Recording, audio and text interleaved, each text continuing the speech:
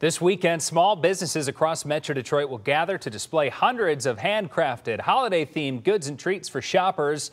And today, we're talking about the return of the All Things Detroit holiday experience happening at Eastern Market. And here now to preview this weekend's big event is Jennifer Crawford, founder of All Things Detroit. Good morning, Jennifer.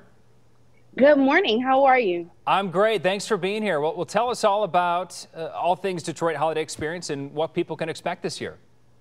Oh, we're so excited to be back at the Eastern Market. We have 150 small businesses, handmade items, anything from beanies, and then also we have local entities like the nonprofit Detroit Riverfront Conservancy actually having products there as well. So there'll be a full day of shopping, entertainment. We have our first sponsor, which is Chase, and we're super excited to be back at the Eastern Market after a long, wait to return.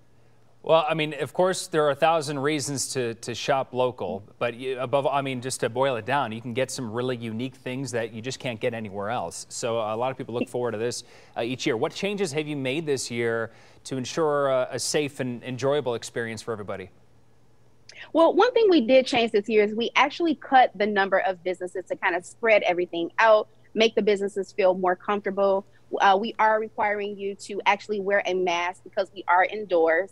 When you're actually outside at the food trucks, you don't have to wear your mask, but we just really want to make sure that our customers and our vendors are safe.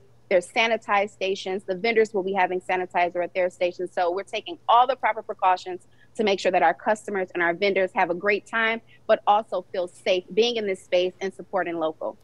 Well, and if you're worried about crowds, it's happening Sunday. By the way, Lions don't have a game this week, so you got that too. And the weather actually looks great for Sunday. It's going to be almost 60 degrees.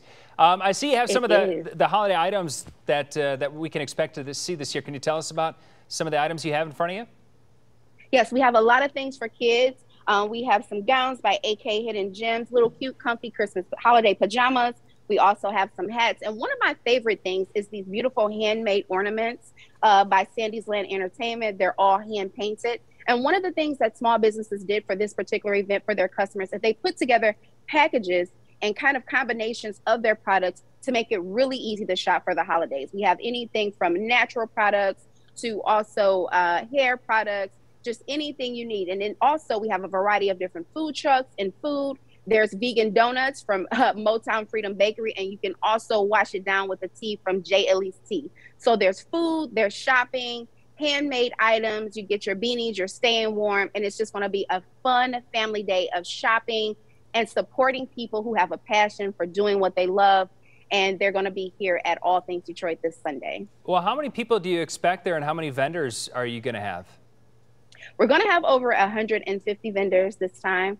And then we're expecting thousands to come out. We have our Beat the Crowd, where you can actually shop an hour before we're open to the public. And then we also have our general admission. So we're actually encouraging people to actually purchase online tickets because that will help the line run really, really smoothly with getting people in and shopping. And they can take their time and really, really enjoy the photo booth. Chase has some great giveaways and things that they're going to be doing for the customers of All Things Detroit. So we're really excited for everyone to come out. So come on out, everybody, come out and enjoy.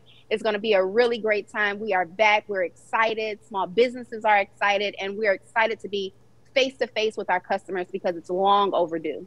Well, we have the information up there, 11 to 4 p.m. That's Sunday. You can get your tickets online. That's the easiest way because there are a limited number of tickets. So Jennifer Crawford, founder of All Things Detroit, thanks for being here and good luck. Hope you have a huge turnout and have fun Sunday.